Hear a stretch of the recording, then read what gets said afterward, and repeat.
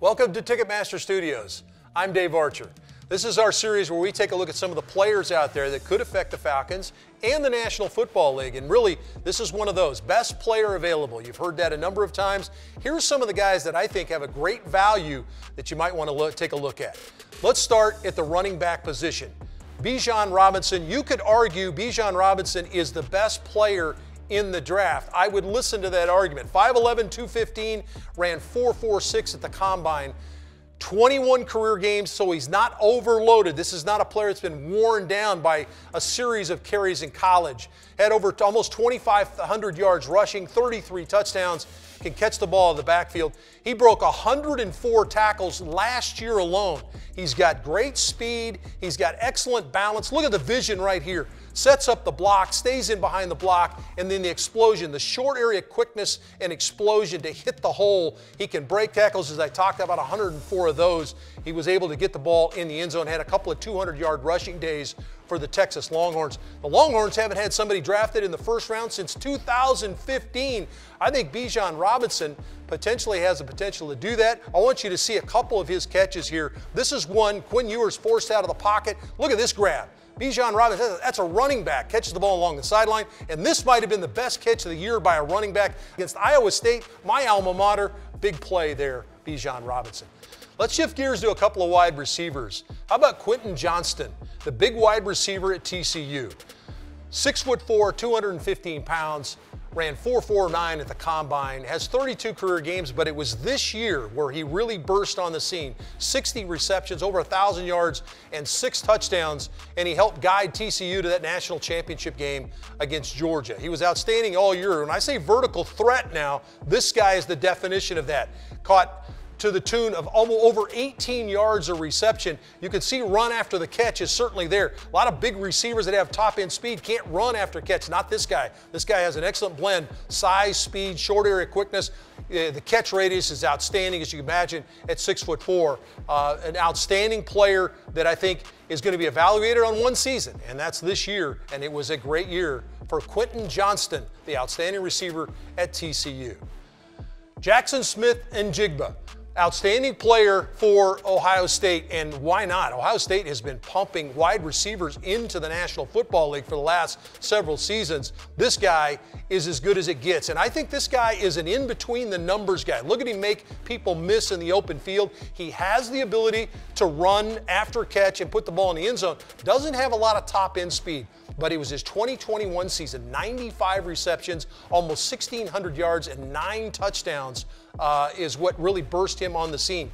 And this is a guy, here he is against the fade, tracks the ball extremely well, reels the ball in, but I think his ability to do other things. And here's one where he catches the ball, a little jet sweep with him out of the backfield. Jackson Smith-Njigba, an outstanding player for Ohio State. I think that his guy has a chance to be a player. How about this guy, Brian Branch? Defensive back / safety, call him whatever you want to, call him a tackler. This guy is as good a tackler as you're going to see in the open field. Not the biggest dude in the world, 6 feet, 190, ran 4.58, which is not wowing anybody, but he played 49 games at Alabama. Extremely experienced, 1,682 snaps as a player for the Crimson Tide. I talked about his tackling ability, his ability to play the run and the pass extremely well. You see him coming off the edge there to sack the quarterback. Here he is in the backfield making a play. That's all he did was make plays. Number 14 was around the football all the time for Alabama. You just never saw him miss any tackles. Now, he could add a little bulk maybe, but I love this guy. This guy can play everywhere. He's got a tremendous knowledge of the game, plays extremely smart. That's Brian Branch, the corner or safety or whatever you want to call him for Alabama. How about Zay Flowers? Talk about a guy that can operate in short spaces now. Wait till you see some tape on this kid. If you haven't seen the Boston College product, 5'9", 182, ran 4.4 at the combine. Look at the short area quickness. You saw him make a miss right there. This is a guy that doesn't have great speed, a great size, good speed, but unbelievable quickness. So you start talking about a guy that puts in you put in the slot that you can't cover. He's going to run away from defenders to the interior. You better have a pretty good nickel back to cover Zay Flowers out of Boston College. Outstanding wide receiver that I think has a chance to affect the draft early on. No question about it. Let's get back to the defensive side of the football. How about the linebacker position? You haven't talked about any linebackers. How about Drew Sanders? Outstanding linebacker from Arkansas. Transfer from Alabama. Played safety early on in his career, but this guy had a chance to get after the quarterback this year at Arkansas. First year as a starter, he played linebacker, had over 100 tackles, 9.5 sacks, but his patience and then his ability to close and put the ball carrier on the ground is what stands out about Drew Sanders. Look at the patience here. Stays on the backside, fills the hole. That's what I love about this guy. A lot of these guys can run and hit, but they get out of position. They run themselves out of the position.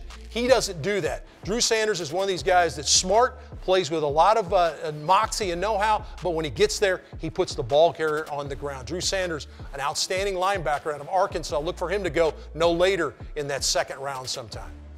Some other guys that I think could be available for the Falcons as you begin to start thinking about the best of players available. Let's look at the tight end position. How about Darnell Washington? Everybody knows who Darnell Washington is, the monster tight end out of Georgia. Outstanding player there. I think he has a chance to go early on. Jordan Battle, the other safety at Alabama. Can you imagine? Two safeties playing the way Brian Branch and Jordan Battle did. Jordan Addison, transfer from Pitt, was the Blitnikoff Award winner 2 years ago. Had an outstanding year last year at USC in their resurgence. Michael Mayer, the outstanding tight end at Notre Dame. We know how much Arthur Smith loves tight ends. There's two of them on the board here. Jahmyr Gibbs, the transfer from Georgia Tech, had a really good year in his only season as a member of the Crimson Tide. And Trenton Simpson, a little bit smaller linebacker than Drew Sanders, the one we just talked about, but a run and hit linebacker that got it done at Clemson. There's some of the best players available. That's just the tip of the iceberg. This is going to be a lot of fun this year in the draft.